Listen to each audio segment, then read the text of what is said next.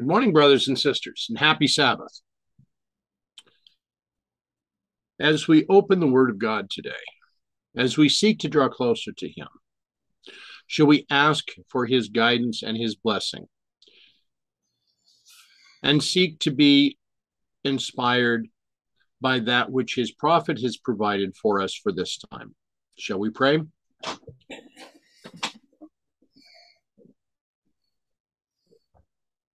Gracious Father in heaven, we thank you for this opportunity to come before you. We thank you for this Sabbath and its blessings. We ask, Father, for your direction today. As we look to open words of your prophets, help us now to understand. May your Spirit be upon us. May your angels attend us. Help us so that our minds may be clear and that we may be able to understand that which is presented before us and its import for this time. I thank you for each one that is attending this meeting. I thank you for those that will watch this later on YouTube. Direct us now, be with us, so that we may more clearly understand the messages that you would have us to give at the end of this earth's history. For this we thank you. For this we praise you. In Jesus' name, amen.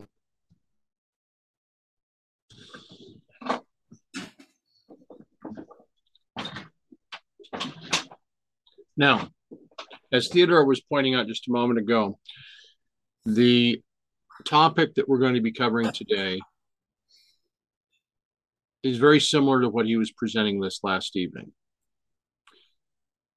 It's interesting to me because this is done without either one of us talking with the other about the topics that we're presenting. But this was part of a study that we've been dealing with from the book of Zephaniah. So the more we have dealt with this, the more we have looked into this so-called minor prophet, the more we find that this minor prophet has a major impact upon what is to be done today. So as we begin with this, the Lord claims the service of all who believe the truth for this time. What exactly has Mrs. White said here? Well, Is this, go ahead. Everyone needs to be in service if you believe the message that regarding the sanctuary, the close of probation, the Sunday law. Well, the Lord claims the service of all who believe the truth for this time. Is not the message of the three angels of Revelation 14 and the other angel of Revelation 18 the truth for this time? Mm-hmm. So he claims the service of some of those, right? No, all of them. So if he's claiming the service of all of them, then the service of all who claim to be promoting the gospel, specifically of the three angels' messages and the message of Revelation 18, which encompass the majority of the Seventh-day Adventists, are all called upon at this time. Would you agree or disagree? Agree. They are to be laborers together with Christ in proclaiming the message of mercy to the world. Is not the message, fear God, give glory to him, for the hour of his judgment has come, a message of mercy? Mm-hmm. Is not the warning against accepting the mark of the beast and the offer to accept the mark of God a message of mercy? Mm-hmm. God is committed to each talents to be used for his name's glory. Theodore has a different set of talents than I do. I have a different set of talents than Eldon, than Chris, than Stephen. Each in the body of Christ are to work together. Can the foot replace the eye? No. Can the tongue replace the ear? No. If we are not willing to accept that each of us have a part to play in promoting and providing this message to the world, then we are in trouble. Yeah, this reminds me back in the mid-'80s when we had the upper room Bible studies in the attic of my home. I was a new Adventist, and we had studied, what's his name, Robert Olson's book. It was a bunch of Ellen White quotes dealing with the latter rain. I just can't remember the title of the book specifically, but it's about last days events and dealing with the latter rain.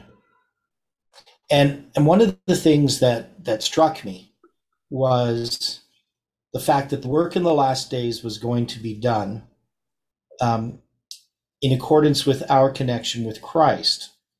That is, man's machinery, all of these organizational structures which man had depended upon, because the church was in Laodicean condition, in order to spread the message, it was now going to be taken over by a direct connection with Christ. Now, the church has never really liked this idea, the organization, because it's always felt that the truth is going to be proclaimed through the organizational structure. But, the reality is, in many places of the world where we end up with large evangelistic series where people are baptized, that the work has been done primarily by lay people without connection, without support from the church. And then the church will come in and sort of take credit for something that it didn't do. And,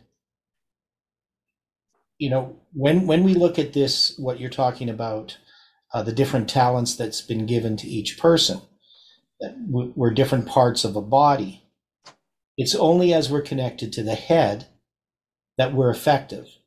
But, the foot isn't necessarily always aware of what the hand is doing.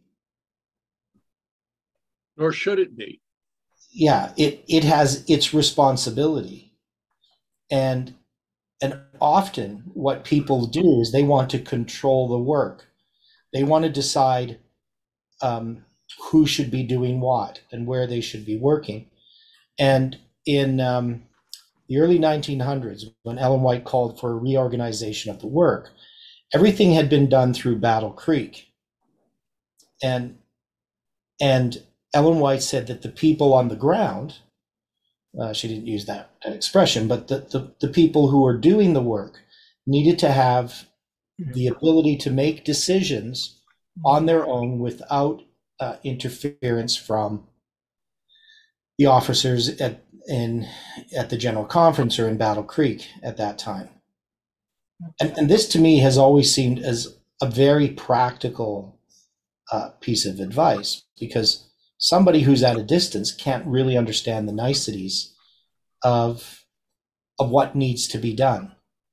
But also the fact that each person in their prayer time, their connection with Christ, can be led of God to make decisions that may not always seem to make sense from a policy point of view. That is, policies and decisions made at a distance can't take into account things that are unknown to man.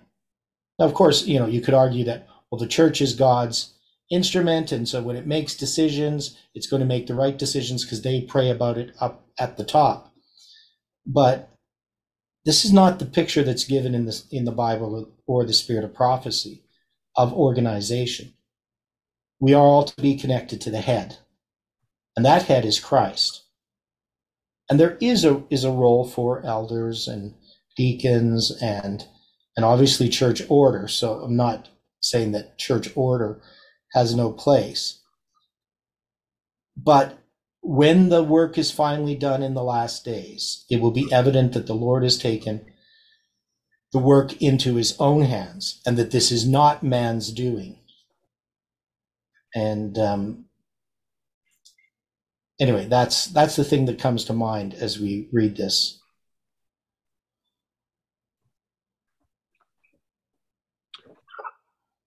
I think that that's very pointed and very direct and very correct.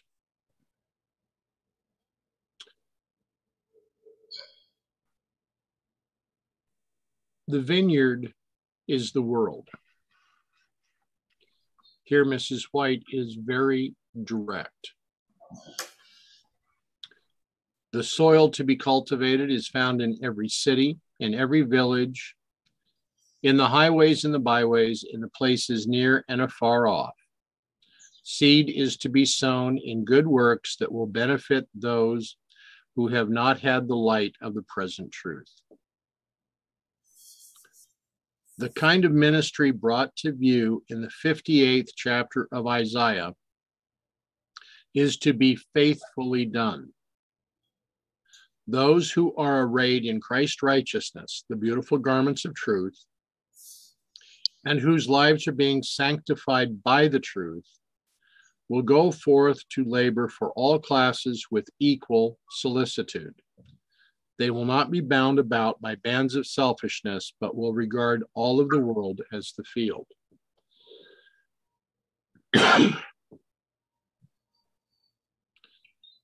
When we look at this, we have a definition that has been rarely addressed. Those who are arrayed in Christ's righteousness, the beautiful garments of truth, and whose lives are being sanctified by the truth. Is this presented in the past tense, or is this being presented in the present tense? Yeah, it's the present tense. We're being sanctified by the truth.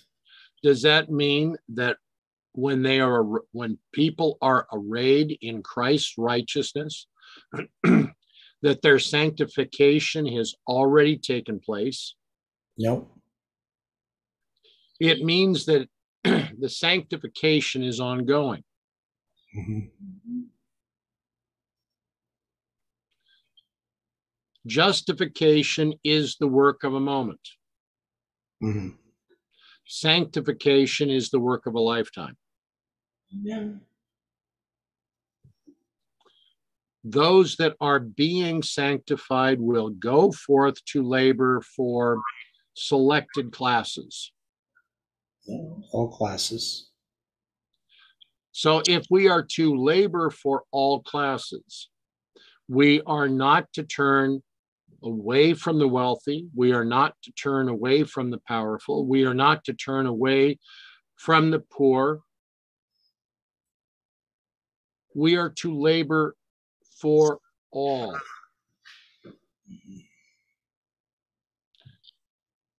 We are to care about each equally.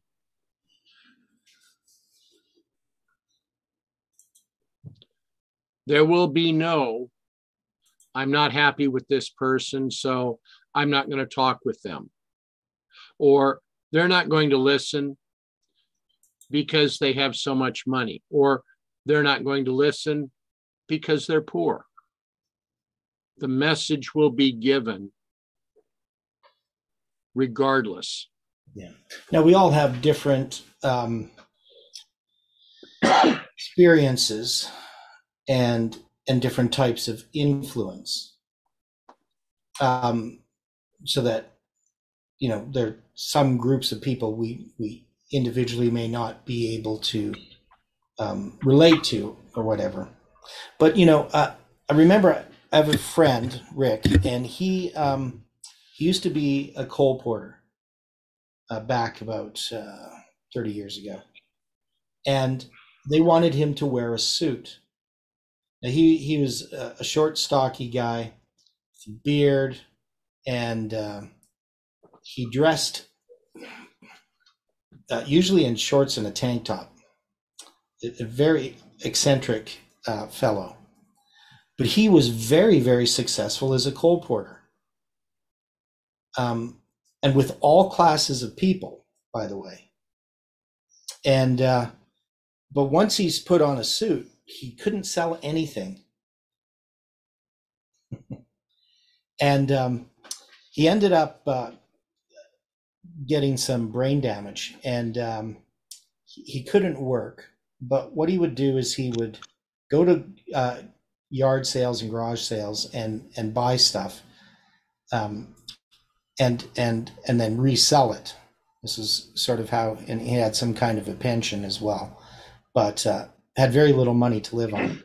But anyway, the point is, one thing he would do when he would go to yard sales and garage sales is he would do fundraising for different charities.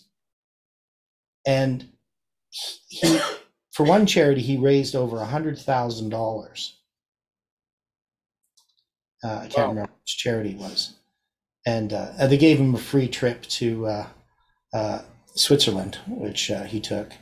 But, the thing is, his ability to connect with people, something I don't have.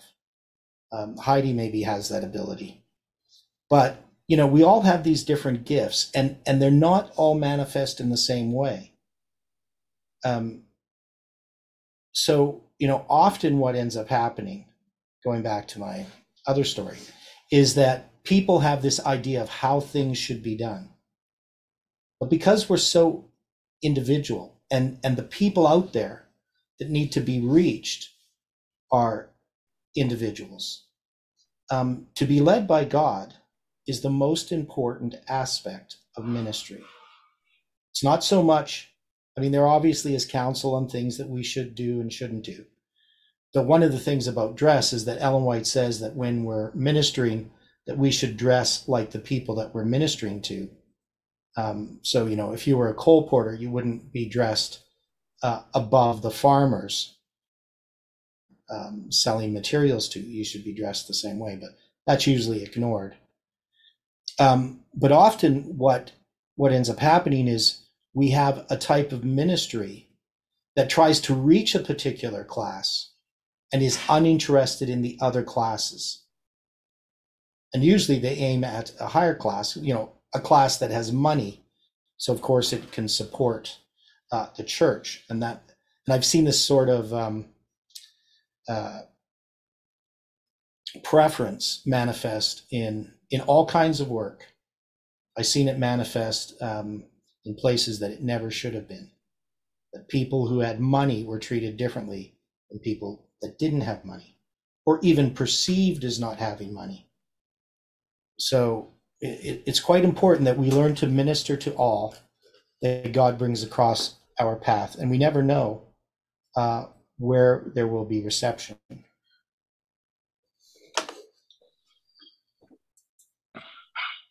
If we're not reliant upon him, we never know what doors may be opened.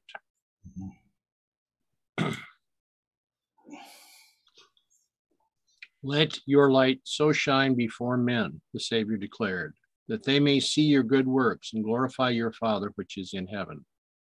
There is to be no limit to the places where the light should shine.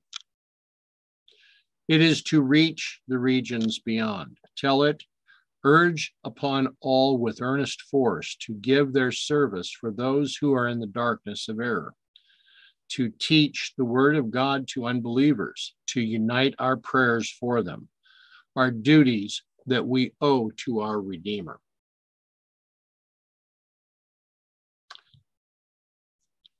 When it is said that there is no limit to the places where the light should shine, this is a working example of we are not to hide our light under a bushel.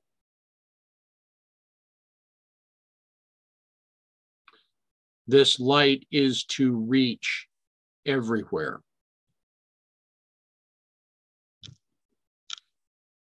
This is a time where every church and every family should be exercised unto godliness. What does that statement mean to you? How does this statement apply in your life? I feel sad as I see men and women and youth spending time and energy in self-gratification. Selfishness is occupying much time that the Lord would have devoted to religious activities. I have been shown that the money that is lavishly spent by many believers for unnecessary things should be given to the work of winning souls that are ready to perish. It is time that our people felt the need of being laborers together with God. Does this mean that we are only to worry, we're to give our money to let the minister promote the gospel? Does this mean that that is someone else's responsibility and not ours? How do we take this? How do we personally accept this admonition? Not just about money either. It's about time. I mean, she's here talking about money, but I mean, money sort of represents time in that sense that why are we, working and what are we working for? What are we doing? And with our time, with our resources. And often when she says here, unnecessary things, I mean, these are just trivial things. And yet our time and energy should be placed upon the work of winning souls. So my question specifically and directly, is it just the responsibility of Walter Veith, of Doug Batchelor, of, say, a Jeff Pippinger, to promote and give the message of the gospel? No. And one of the things, I was thinking about last night and this morning, I mean, because I'm trying to figure out how to use my time wisely. And one thing that I've neglected, at least the last couple months, is some of these papers that I have to get done. So I'm trying to figure out how I can organize my time better to complete them. But, we have these meetings, every day, and there's nothing wrong with that. But other people should be having meetings, and I'm sure there are. There's many people who watch these meetings who also do something similar, in their time zone or wherever. But there is this tendency to depend upon other people doing something and us just passively, listening or watching without active study, without active labor. And all of us need to be actively studying God's word for ourselves and sharing it with others. And that can be done in a variety of ways nowadays. I mean, there is nothing wrong with sharing with people on social media. You can have quite an effect on people's lives by how you interact with others. And you have lots of opportunities to share for people who are searching for light. But we also have, the people around us that often are neglected because we just assume they're uninterested. And they may be uninterested because they don't see in us anything interesting.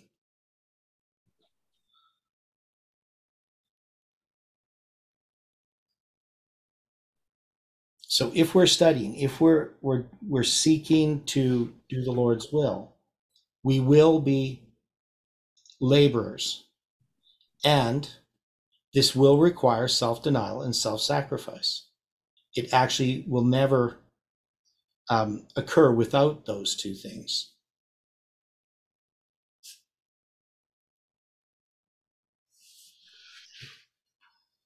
Agreed.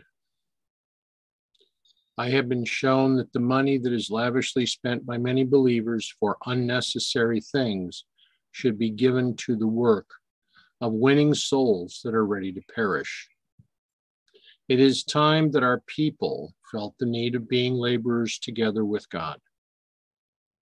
Self-denial and self-sacrifice are highly appropriate for this time.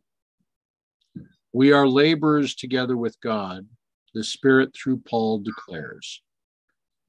If unbelievers see in our works and our lives devotion and self-sacrifice in order to save souls ready to perish, they will be impressed with the reality of the truths we profess. The truth that sanctifies the receiver will make its impression upon them. How are we to know that we will not be the vessel through which one becomes justified and can become sanctified?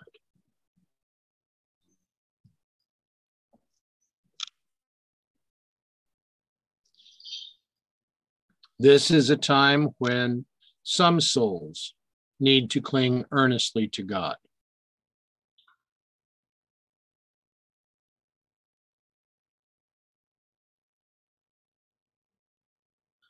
Well, we know it says every soul. So if every soul needs to cling earnestly to God, is that not every one of us? Those whom the Lord is leading to do his last work in the earth are to stand as Micah and Zephaniah and Zechariah stood in their day, to call to repentance and good works.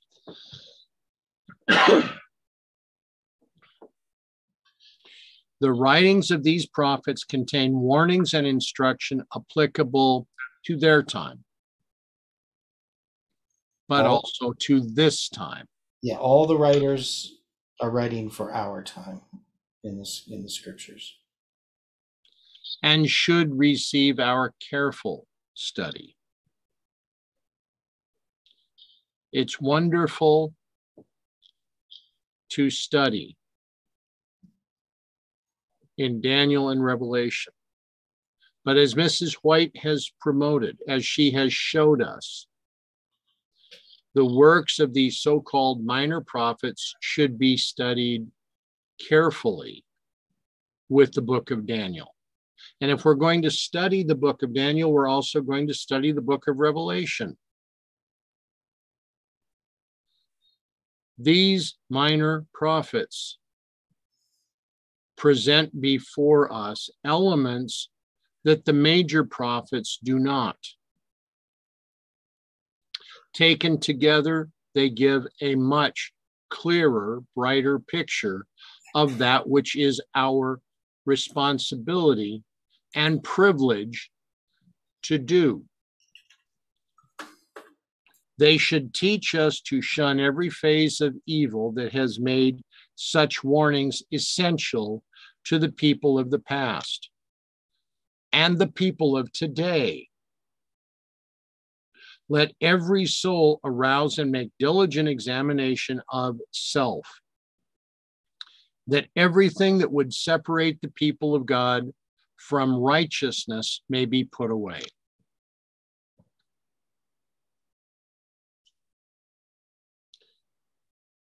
Brothers and sisters, In this article, Mrs. White is pointing out elements of our duty at this time, the duty that many would prefer not to shoulder. Oh, that our people would arouse and put away all weaknesses of the flesh and spirit. It was for this that Christ wept and prayed. The heart of infinite love was stirred as he saw souls being snared and selling themselves for worldly gain. Lay not up for yourselves treasures upon earth, he said, where moth and rust doth corrupt, and where thieves break through and steal. But lay up for yourselves treasures in heaven, where neither moth nor rust doth corrupt, and where thieves do not break through nor steal. For where your treasure is, there your heart will be also. The light of the body is in the eye. If therefore thine eye be single, thy whole body shall be full of light. But if thine eyes be evil, the whole body shall be full of darkness. If therefore the light that is in thee be darkness, how great is that darkness? No man can serve two masters, for either he will hate the one and love the other, or else he will hold to the one and despise the other. You cannot serve God and mammon.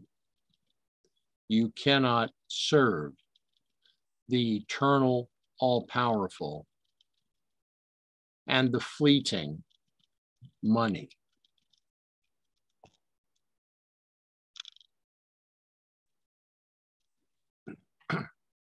I have thought much of how little burden is carried by those who know the truth for those who know it not. Christ came to this world to call sinners, not the righteous, to repentance. Those who know the truths of the Word of God are not to hide their light in obscurity, but as faithful missionaries are to give the warning message to unbelieving neighbors and friends. They are to work as Christ has given them example. All who have a knowledge of the testing truths for this time should ask themselves the question, am I giving the time and labor to the work of saving souls that Christ requires of his followers? When she is speaking here, all who have a knowledge of the testing truths for this time, is she not referring directly, specifically, and bluntly to the three-step prophetic testing message that is denominated for us in Revelation 14 and Revelation 18?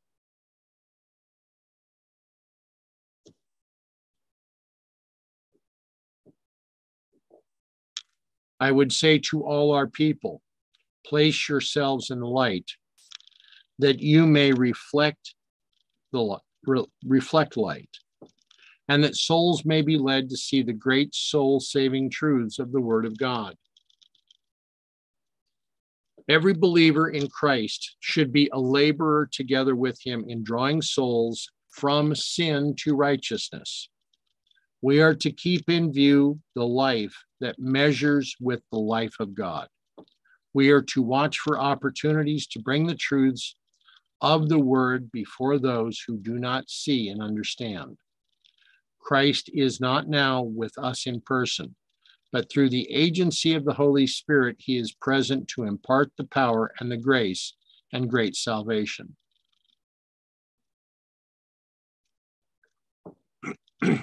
How often do we accept that through this agency of the Holy Spirit, Christ is with us?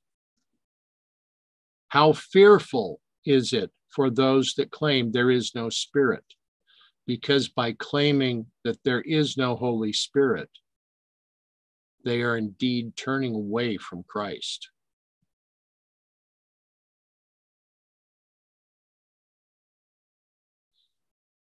if we reject the Holy Spirit, are we not then rejecting Christ's offer of his power, of his unmerited favor, and of the salvation that is so freely offered?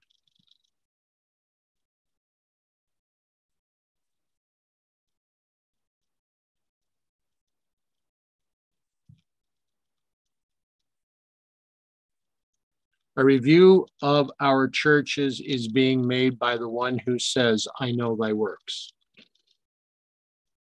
The need of the church today is true conversion, consecration, zeal, and wholehearted service. These elements brought into the life will make church members vessels unto honor, men and women through whom the Lord can communicate the teachings of his Spirit. Is she describing broken cisterns here? Or is she describing the vessels that so very necessarily can impart the teachings of the gospel?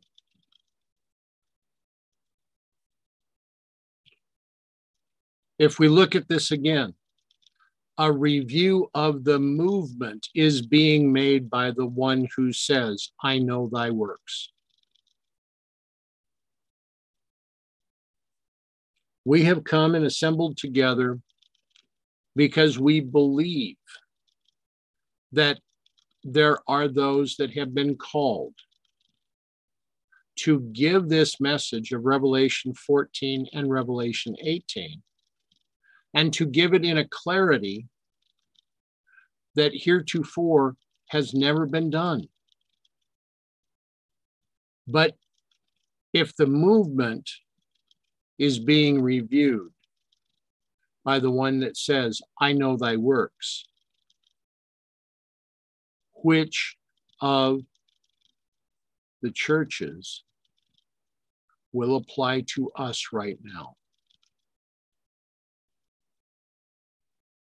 What is the application made of the movement?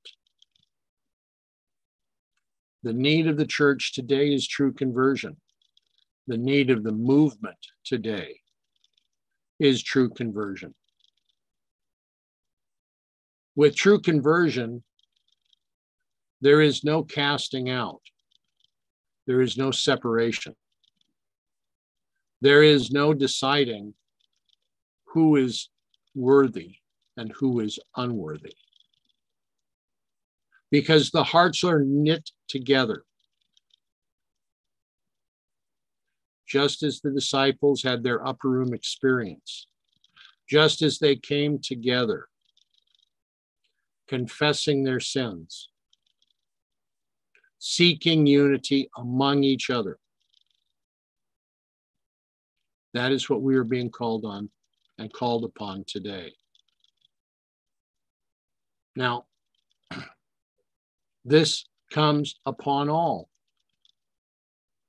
If one decides, I wish not to be a member here, or I don't agree with this person, therefore I'm not going to listen to them, that issue falls upon them. We, the movement, is to see its great need of true conversion and of wholehearted service. This does not mean service of part of the heart.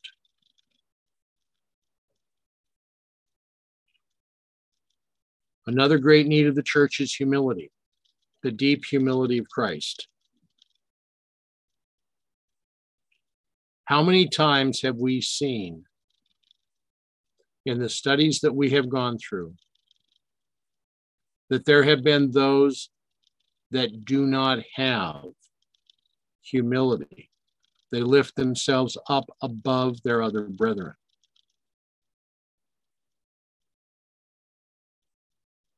Believers need to see the necessity of working as Christ worked. Was Christ working in accordance with the leadership of the church of his time?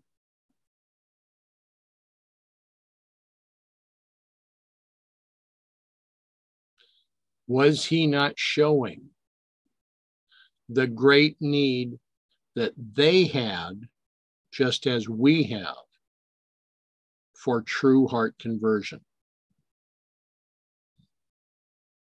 Oh, for that devotion and humility of heart that will lead God's people to do those things that Christ has commanded, and still in all humility and truth say, we are unprofitable servants. We have done only that which is our duty to do. I pay my tithe.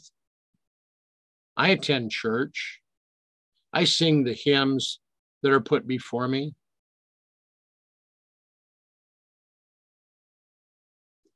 How does this assist in what God would have us to do? When we are believing that we have done only that which was our duty to do. But many, many are swelling with pride and importance, who in God's estimation are lukewarm. Self-gratification is revealed because of a few things accomplished. Where do we hear the testimony of hearts that are broken in repentance and confession before God?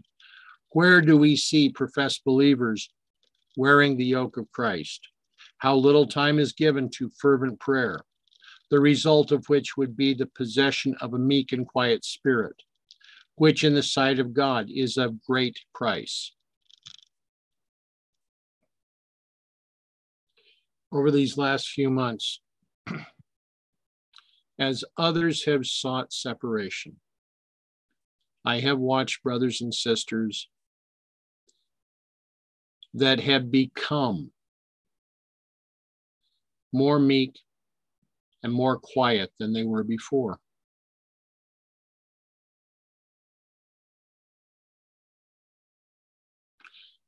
Character change has been happening. Character revealing is most necessary. If our characters are not developed now, in a time of largely peace, then what will our characters be revealed as when we come to a testing time?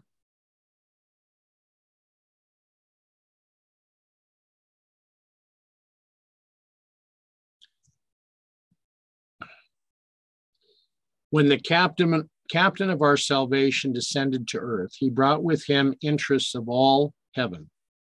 He advanced to Calvary with all the lovers of mercy and the friends of mankind in his train. I ask, had angels of God taken the place of human agencies in administering of the gospel, think you there would be whole regions today sitting in darkness and in the shadow of death? Were angels given power to revolutionize and prescribe the duties of the church, would they not say, go stand and speak to the people all the words of this life? How can those who have been converted be so indifferent? I call upon them in the name of the Lord. Arise, shine, for thy light is come, and the glory of the Lord is risen upon thee. The Lord demands cultivation of every talent.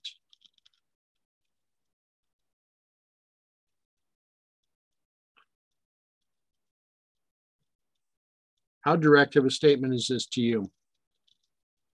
How direct of a statement is this to me? If the Lord demands cultivation of every talent, if he is saying, show me what you are able to do with that which I have given you, Are we not responsible enough to understand that we are not just to bury our talents and hide them? Thou shalt love the Lord thy God with all thy heart, and with all thy soul, and with all thy strength, and with all thy mind, and thy neighbors as thyself. Our words, our prayer, our voluntary and sincere service, our humble, earnest efforts to represent precious saving truth, by all these we are to show our love for him who gave his life for us. Oh, that our efforts to bless others might be in proportion to the light we have received. But we do not render to God returns that are proportionate to the wonderful truths we claim to believe. There's an interesting point here, something that other people have commented on, though I don't know if I necessarily agree with what I've often read. But here Christ is dealing with the view of the heart, the soul, the strength, and the mind. That Right. is, we have 4 different aspects of man. And the question is, what are they? What are the 4 things that are being referred to here? So how would we answer that? What's the difference between the heart, the soul, the strength, or the mind?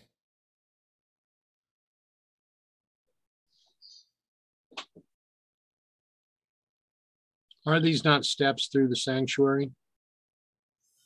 Okay.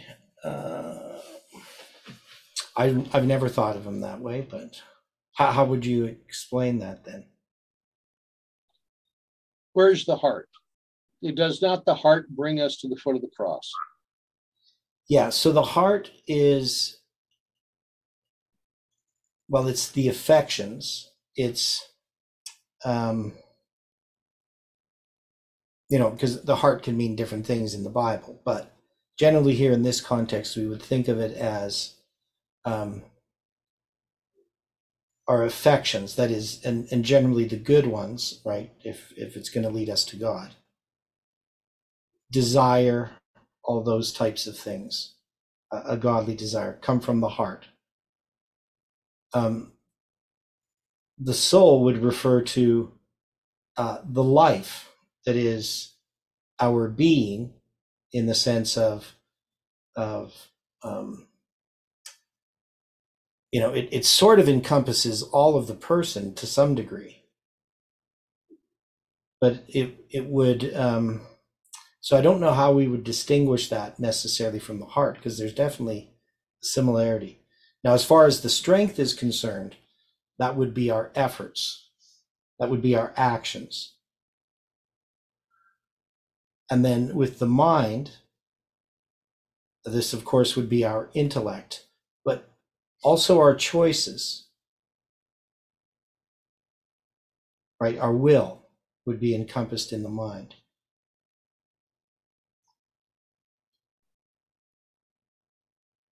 But if we link this with the cultivation of every talent,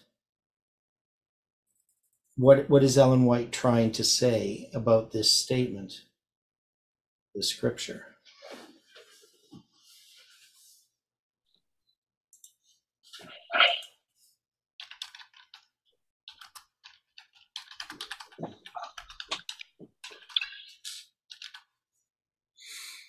I would ask the question, if this is not showing us in a practical way the unity of the gospel with the medical missionary message. Okay.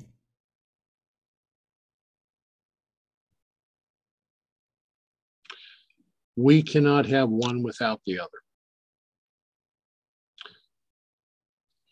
The world around us is sick because of sin. The world around us is dying because of sin. We have a choice. Do we represent the interest of our Creator and of the great healer? Or do we represent our own interests alone? Well, it's interesting here when we look at this statement, thou shalt love the Lord thy God with all thy heart, with all thy soul, with all thy strength, with all thy mind, and Right. thy neighbor as thyself. That's actually the words of the lawyer who stands up to test Christ, asking, what shall I do to inherit eternal life? And Jesus says unto him, what is written in the law? How readest thou? And then he answered with this response. And then Jesus says to him, you have answered right. But Jesus also says it in Mark chapter 12, when he talks about one of the scribes coming to him. And it says, perceiving he had answered them well, these other questions, asked him which is the first commandment of all. And that's when Jesus says the first of all commandments is, hear, O Israel, the Lord our God is one Lord, and thou shalt love the Lord thy God with all thy heart, with all thy soul, with all thy mind, and with all thy strength. This is the first commandment. And the second is like, namely this, thou shalt love thy neighbor as thyself. There's none other commandment greater than these. So one of the things we can see is this loving God with all aspects of our being is connected to our love for our fellow being. But you have to have this first before you can have the second.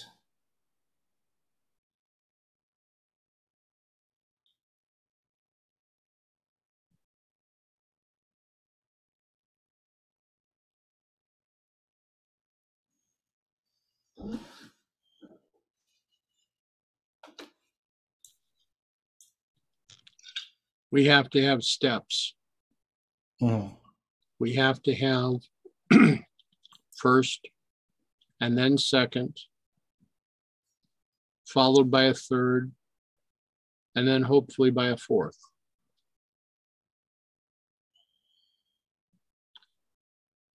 My brethren and sisters who claim to believe the truth for this time, let the books of heaven record of you a righteous zeal. Let it be said there, as God views your self-denying, self-sacrificing works, that you are laborers together with God.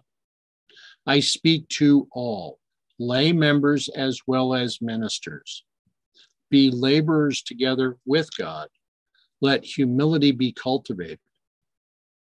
Christ will be your efficiency if you look unto him, the author and finisher of your faith.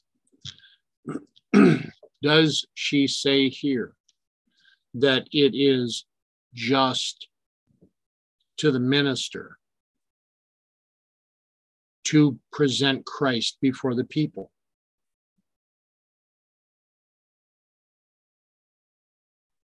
Is she not saying that it is the responsibility of all?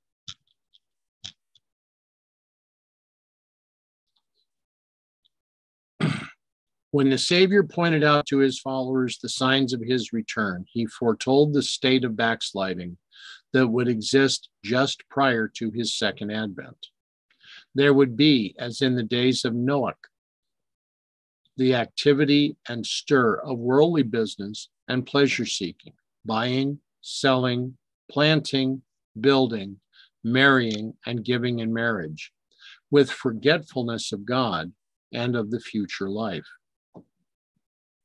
For those living at this time, Christ's admonition is, take heed to yourselves, lest at any time your hearts become overcharged with surfeiting and drunkenness and the cares of this life. And so that day come upon you unawares. Watch ye therefore and pray always, that ye may be accounted worthy to escape all these things, and shall come to pass and to stand before the Son of Man. Luke 21, 34, and 36. The condition of the church at this time is pointed out in the Savior's words in the Revelation. Thou hast a name that thou livest and art dead. And to those who refuse to arouse from their careless security, the solemn warning is addressed. If therefore thou shalt not watch, I will come on thee as a thief, and thou shalt not know what hour I will come upon thee. Which church is this admonition given? To which church are we to be compared?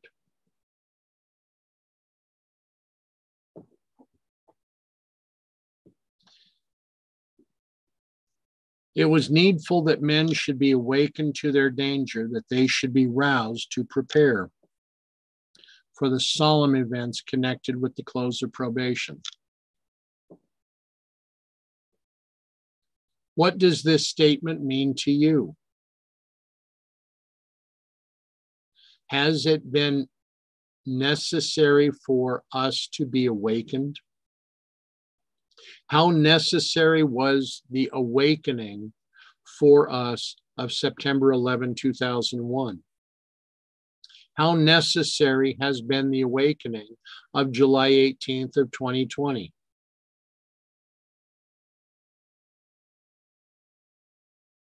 The prophet of God declares, the day of the Lord is great and very terrible, and who can abide it?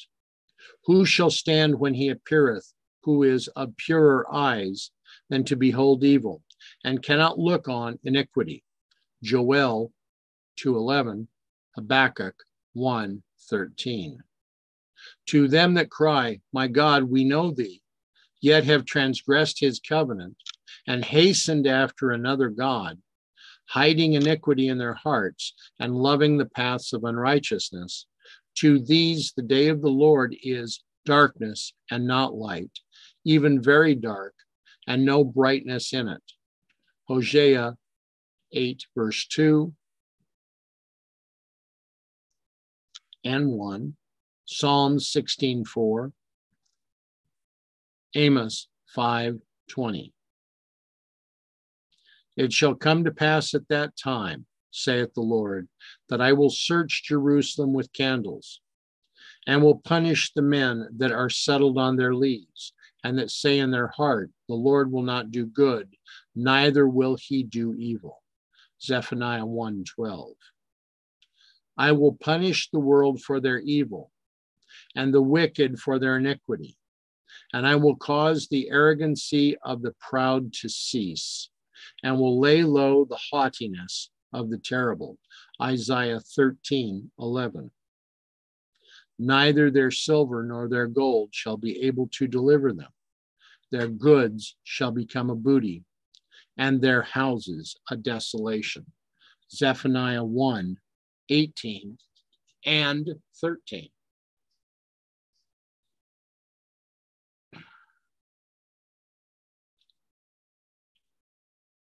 Many times throughout Scripture, we are presented with elements of warnings that have gone before man. Many times these warnings have gone unheeded.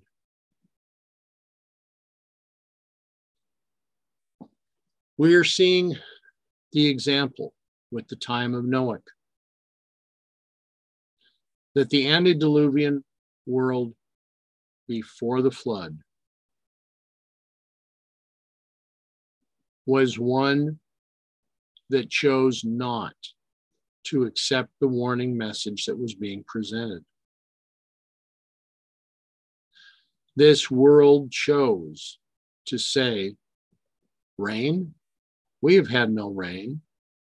Things are going to go on as they always have. There are people today that, given the warning message of the 7 times, given the warning message of July 18th, set it aside. They tear apart those that would give the message. They say that they're fanatics. They say that they are not sent of God. They go right back to their security, to that which gives them a sense that they need not worry. Well, the leadership is the voice of God. The leadership will tell us when it is time for us to become concerned. They're not concerned, so why should I be?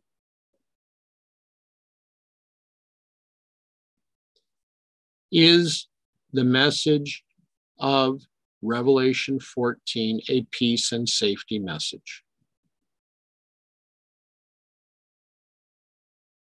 Is the message of Revelation 14 something for just a minister to present?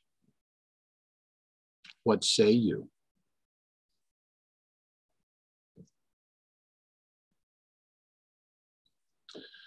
The prophet Jeremiah, looking forward to this fearful time, exclaimed, I am pained in my very heart. I cannot hold my peace, because thou hast heard, O my soul, the sound of the trumpet, the alarm of war. Destruction upon destruction is cried. Jeremiah 4:19 and 20. The day is a day of wrath, a day of trouble and distress, a day of wasteness and desolation, a day of darkness and gloominess, a day of clouds and thick darkness, a day of the trumpet and alarm. Zephaniah 1:15 and 16. Behold, the day of the Lord cometh to lay the land desolate, and he shall destroy the sinners out of it. Isaiah 13:9.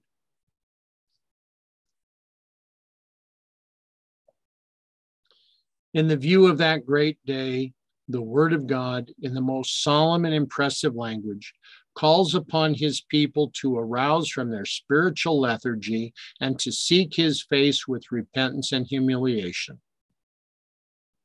Blow ye the trumpet in Zion, and sound an alarm in my holy mountain. Symbolically, what are we seeing when we say, blow the trumpet in Zion and sound an alarm in my holy mountain?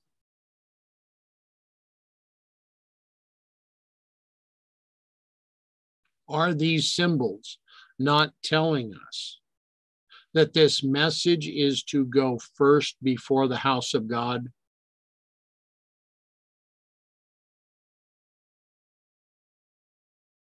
Are we not to apply Ezekiel 8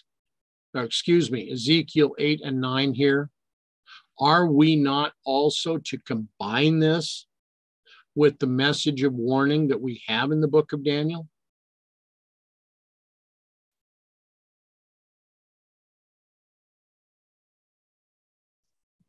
Let all the inhabitants of the land tremble, for the day of the Lord cometh, for it is nigh at hand. Sanctify a fast, call a solemn assembly, gather the people, sanctify the congregation, assemble the elders, gather the children. Let the bridegroom go forth out of his chamber, and the bride out of her closet. Let the priests, the ministers of the Lord, weep between the porch and the altar. Those that would seek to be among the 144,000, are they not the priests? Are we then not being called to weep before and between the porch and the altar? Turn ye even to me with all your heart, and with fasting and with weeping and with mourning. 3 steps that must begin with the heart. And rend your heart and not your garments, and turn unto the Lord your God, for he is gracious and merciful, slow to anger, and of great kindness. Joel 2, verses 1, 15 to 17, verses 12 and 13.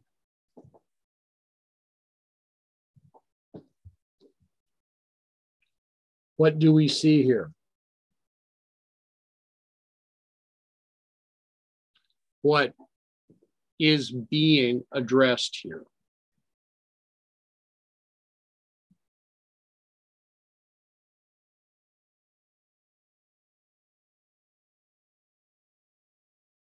All of this is plain.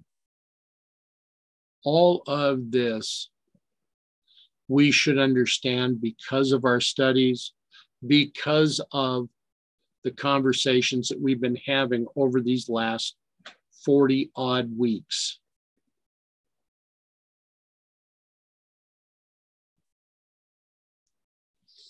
To prepare a people to stand in the day of God, a great work of reform was to be accomplished. God saw that many of his professed people were not building for eternity, and in his mercy, he was about to send a message of warning to arouse them from their stupor and to lead them to make ready for the coming of the Lord. What does it mean to be aroused from their stupor?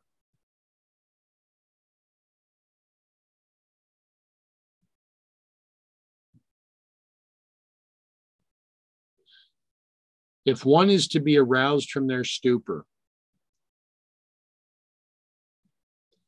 it is because they have taken in what they should not. Being aroused from a stupor is no different than being said that you are drunk and you are not capable of thinking clearly.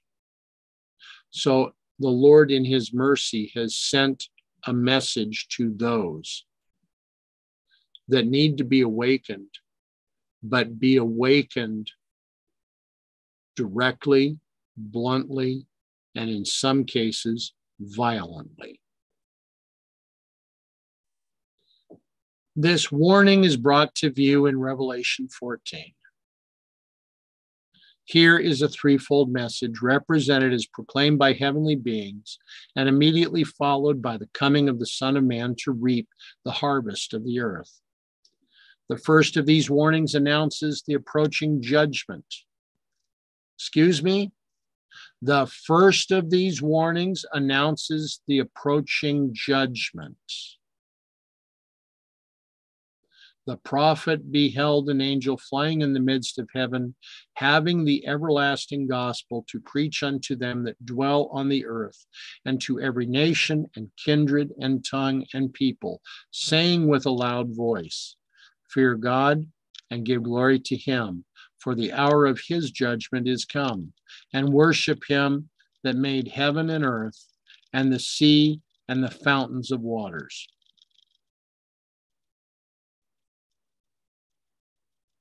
How many of us have ever looked, fear God and give glory to him as being a message of judgment?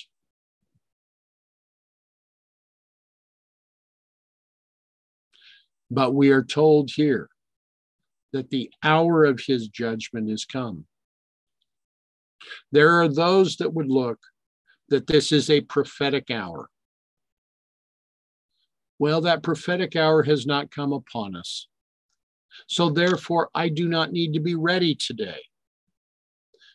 I can wait yet for another season. Are we not to be ready today as if the Lord is going to come tomorrow? Are we not to be ready now and not later?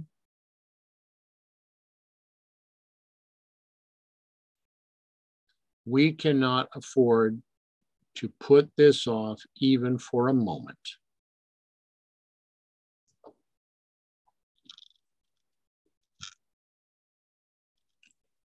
My brothers and sisters, in your ministry, come close to the people.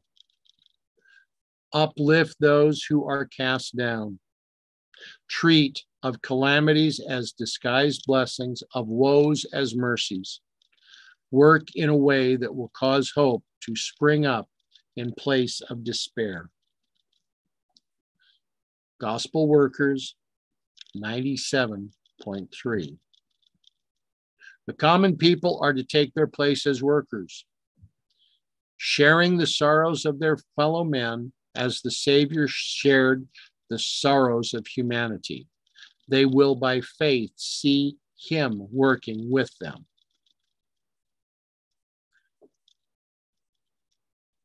The great day of the Lord is near. It is near and hasteneth greatly. Zephaniah 1:14. To every worker I would say, go forth in humble faith, and the Lord will go with you. But watch unto prayer.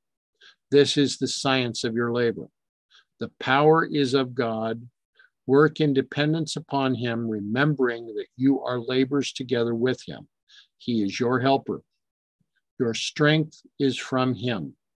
He will be your wisdom, your righteousness, your sanctification, your redemption. Wisdom, righteousness, sanctification, redemption. Wear the yoke of Christ, daily leaning on him, his meekness and his lowliness. He will be your comfort and your rest.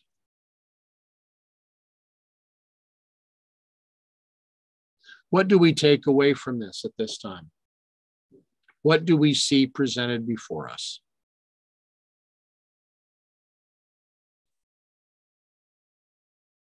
What are your thoughts?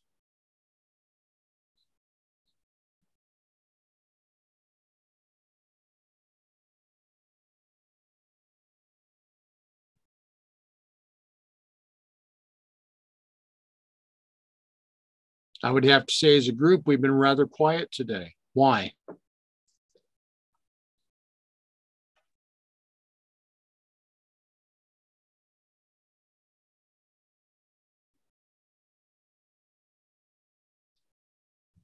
The message hits home.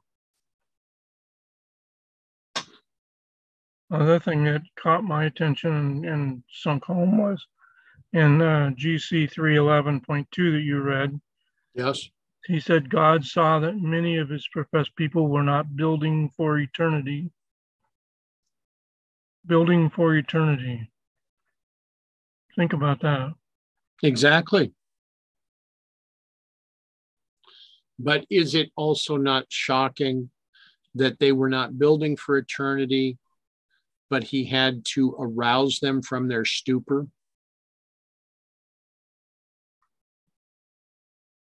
Which would hopefully bring them to start building for eternity, right? Exactly.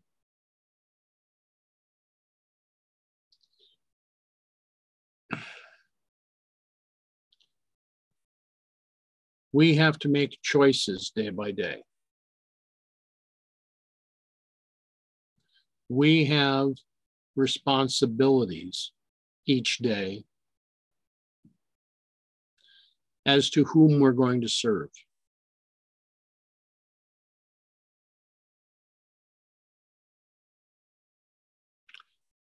We must consider carefully that which we are doing. We are each called to action. We are each placed here with a talent in order to go forward.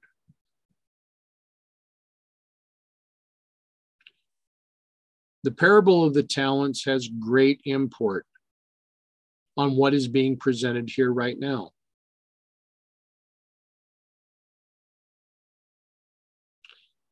Some are given 5. Some are given 3. Some are given a single talent. How are we to improve upon the talents that we are given? Are we to work with our talents, to go forward with our talents, or are we to bury our talents?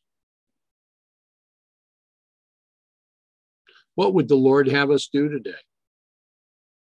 What would the Lord have us to do every day?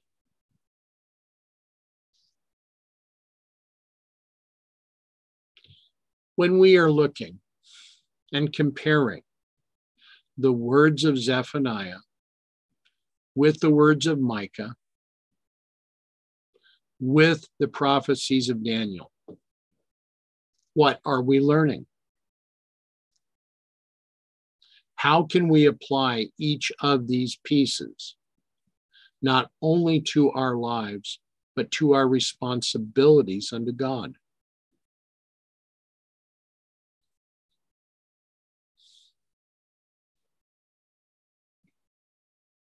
Are we to be like Balaam,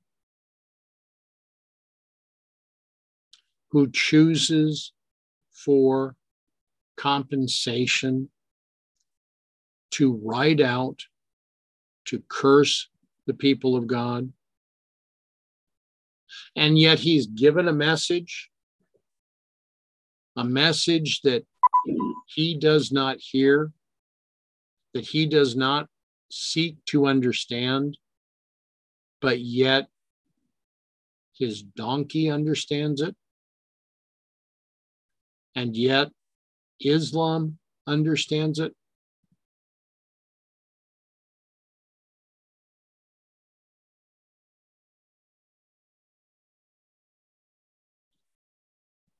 Sometimes God has to give us a message so pointed and so direct that it shakes us to the very core.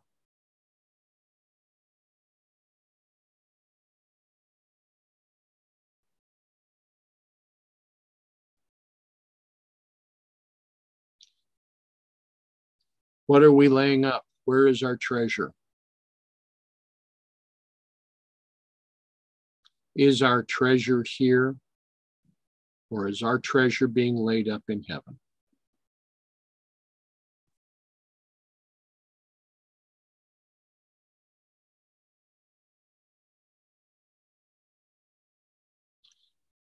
There have been those that I have known well within this movement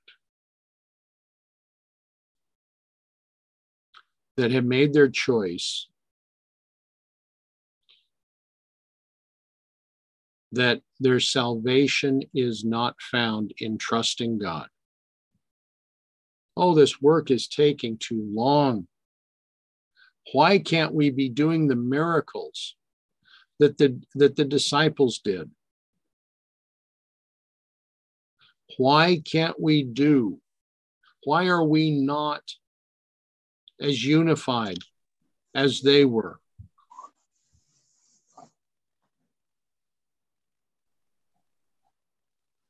And they seek not the glory of God, but the comfort and the security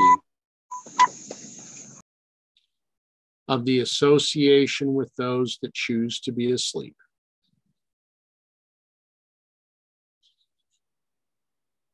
Where do we stand today, brothers and sisters? Are we willing to have faith that God is leading this movement? Or do we desire to have the security of letting someone else tell us what to believe? Are we studying for ourselves, or are we leaving the study to others, to those of the conference, those of the general conference, because they have the time to study? Where is our time being spent? In whom are we trusting? What do you say?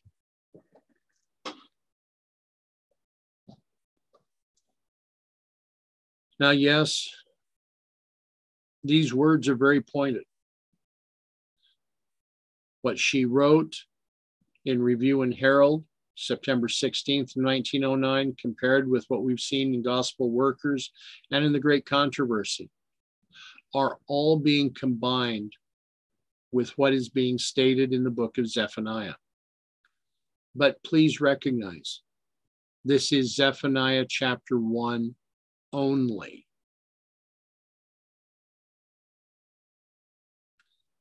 We are all in a school.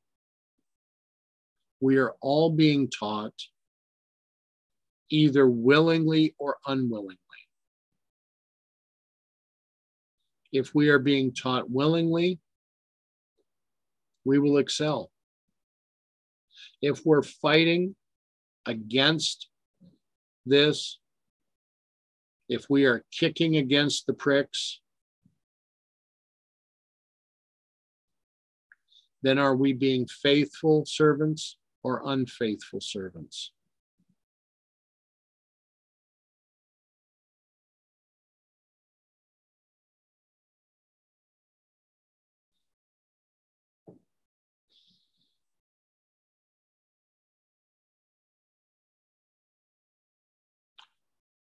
Mrs. White is correct that to prepare a people to stand in the day of God, a great work of reform is yet to be accomplished.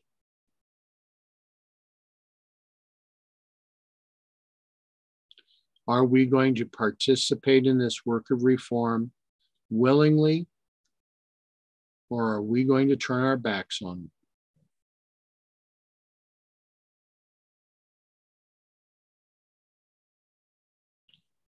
That's the consideration for today.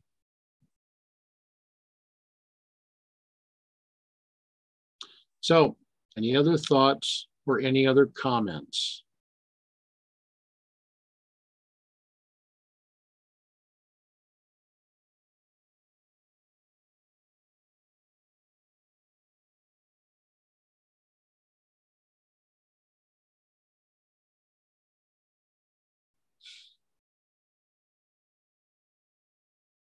All right.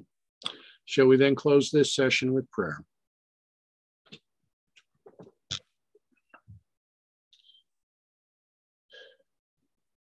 Loving Father,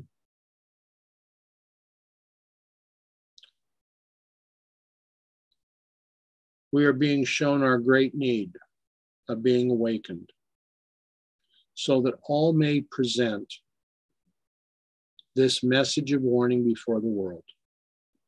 This is not a message that is commended only to the priests, only to the ministers, but is presented for all. In this, Father, we need your strength.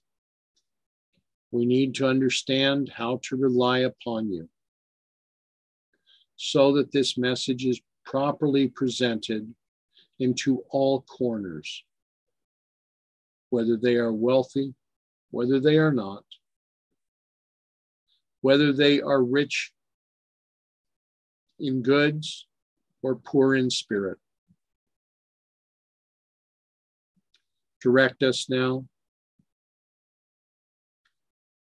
Show us, Father, that which we need to do. Help us so that we may indeed become clothed in your righteousness.